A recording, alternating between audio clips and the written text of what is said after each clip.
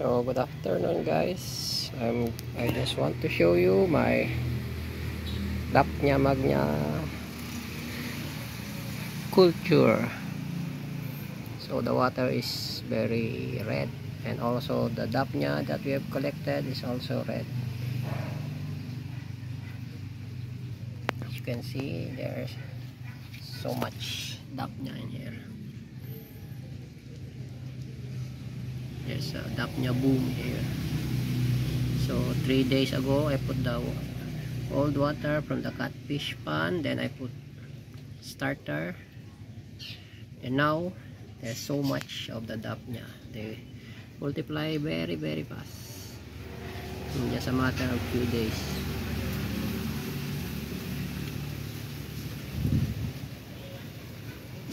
There's so much of them. The secret is I've collected water from catfish pond like this.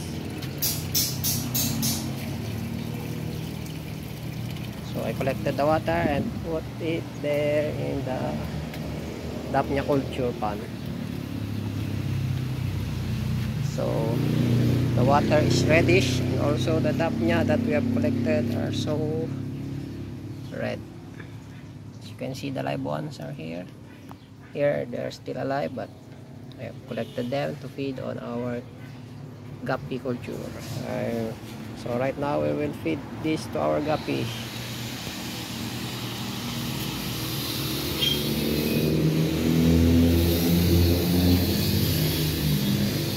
So they're here. Put some in here.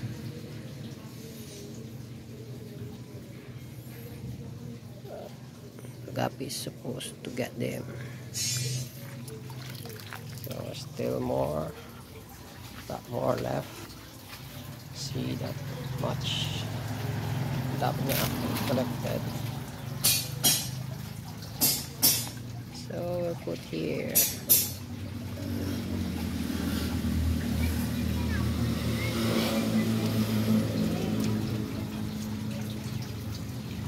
This is our grow out pond for the guppies.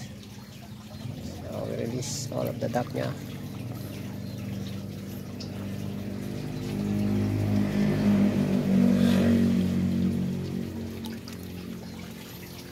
So we collect another batch of Daphnia, because as per my experience, when the water quality,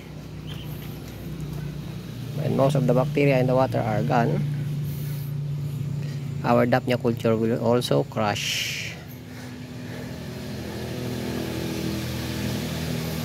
So better to collect all the Daphnia and feed them while they're still here and alive, because eventually they will die. Depends on the water, the food availability on the water. If their food becomes scarce, they start to die off. So we're collecting so much here for our guppy culture.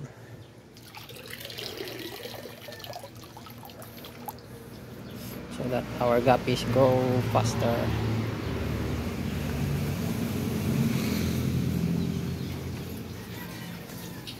The advantage of this Daphnia is that they don't die easily, as now, because this is fresh water.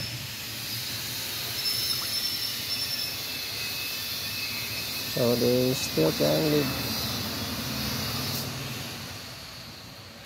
and survive in that water.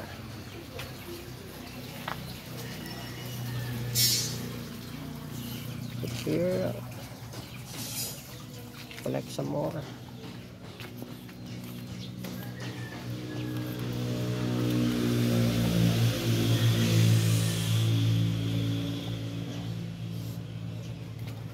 As long as we have the Daphnia, we need to collect and collect them.